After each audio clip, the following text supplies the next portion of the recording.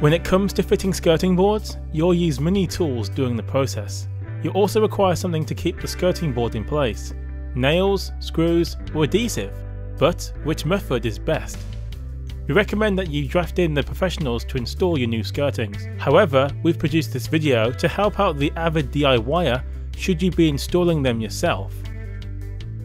If you've got nice straight walls, adhesive is going to be the easiest choice. You'll achieve a clean and professional finish this way. Once you've cut the board to size, you need to apply the adhesive to the back.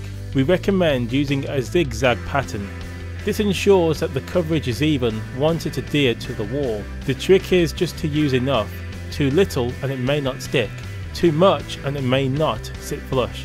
When applying the skirting to the wall, you should press firmly on it all the way along the length to ensure full adhesion is achieved. Once the adhesive has dried, the skirting should be well and truly stuck to the wall.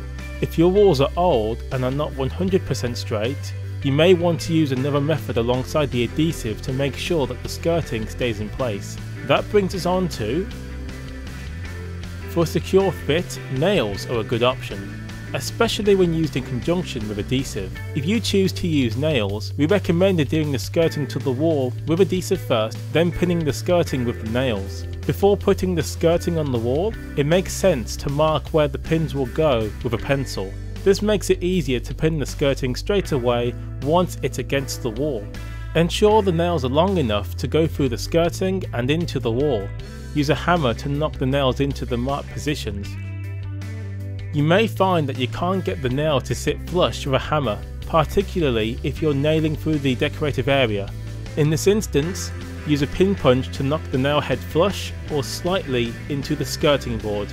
If you knock them into the skirting, be sure to use a touch of filler to mask the pinhole.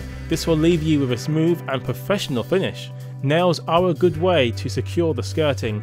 However, if the walls are very tough, you may need to consider the most secure method for fixing the skirting to the wall is using screws. However, you'll need a few more tools if you plan on fixing them this way. Firstly, you'll need to identify where you can fix the screws and mark this on the skirting. Once marked, we recommend drilling pilot holes using a countersink pilot hole drill bit. This leaves a small guide hole for the screw to travel down and also adds a countersink for the head of the screw to sink into. Before screwing to the wall, we'd also recommend that you sit the skirting against the wall and drill slightly into the wall through the holes in the skirting. This will make screwing the skirting to the wall easier. You could also use adhesive to help hold the skirting board in place. Once you've screwed them to the wall, you can use filler to hide the screw holes and give the impression that they're not even there. We hope that this video has helped you cover all the ways in which you can fix your skirting boards to the walls.